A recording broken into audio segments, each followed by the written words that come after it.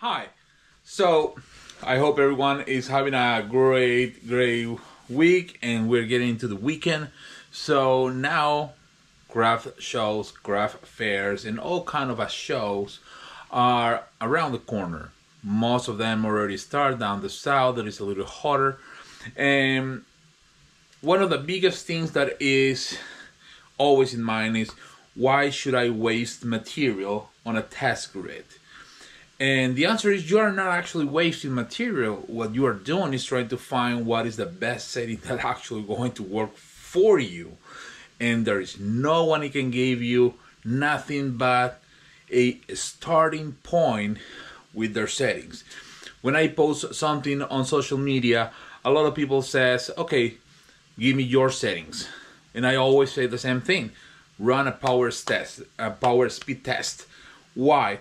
The main reason of it is the settings that I use might not work for you. And the best thing to do is always test your material. So you have a 12 by 12 piece of wood and you are going to do different earrings and cutting earrings. Use just a little portion of that 12 by 12 to check your settings. And that will tell you how that batch of wood that you got is going to work. Wood is a natural material, therefore is not consistent for all of us in the same. And sometimes even in the same batch, you will have one or two that you hit a fiber on the wood that won't cut or has too much glue. There's something that we call glue pockets. Materials with glue, materials, natural materials, they're different for all of us. So that means that you need to test the material. You need to try to find a happy medium that works for you. So I'm going to do the first video is going to be for Xtool Creative Space. And it's because a lot of people has been asking me on specifically the F1. The same applies for any laser on Xtool with this software. The next video will be for Lightburn. And then we're gonna visit some websites to see how that works. So let's focus on that and let's jump head first into this. Now we are in Xtool Creative Space. So I'm going to select the rectangle here and create a little rectangle to start with our test array or grid test. So I'm going to select engrave, go to array, material test array, and you will have this window that has the power that is under, you will see the percentage, and the speed that is on the left hand. So basically it's an XY area. So in this case I have 5 columns for my power.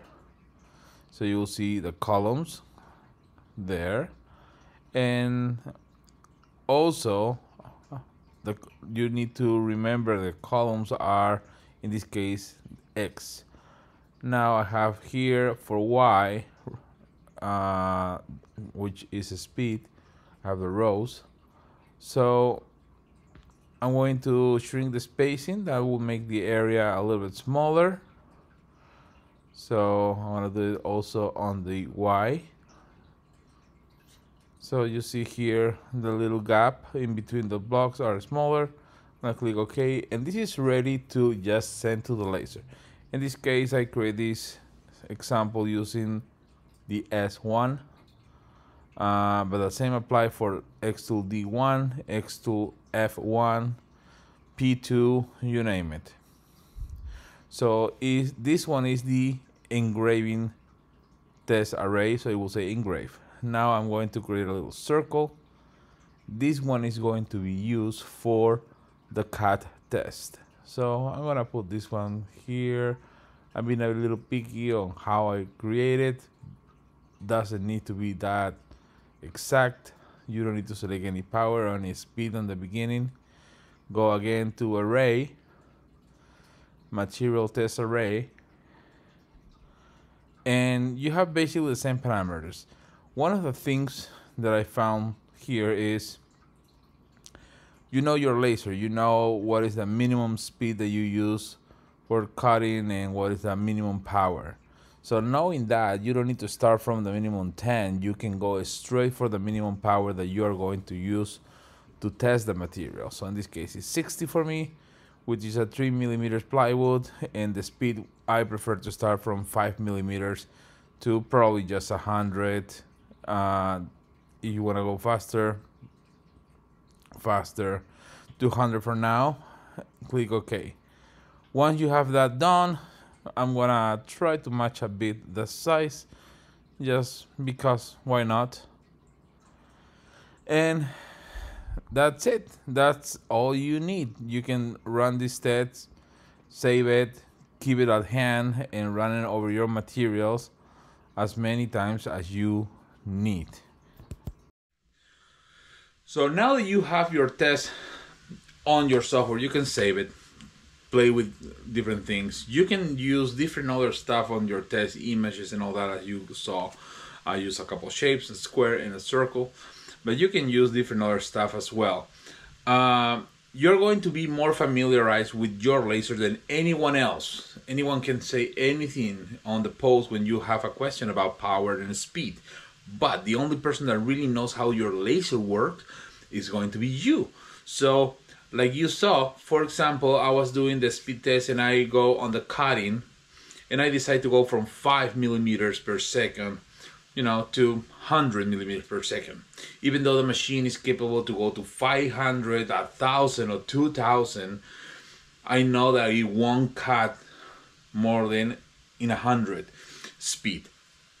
That means when you create your settings, be aware of how your machine works so you don't waste time and waste material at that point, because you're doing tests that are meant to fail. So pay attention to your machine, learn about your machine behavior, learn about different materials.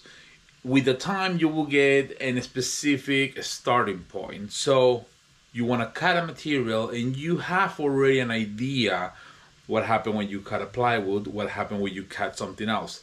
That means that you have a point to start your new testing, or just go ahead and do it and probably do it the second time it didn't work. But at least you know how your machine behaves.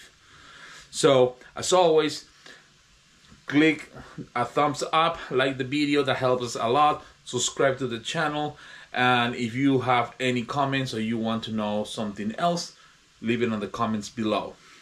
Fire the laser.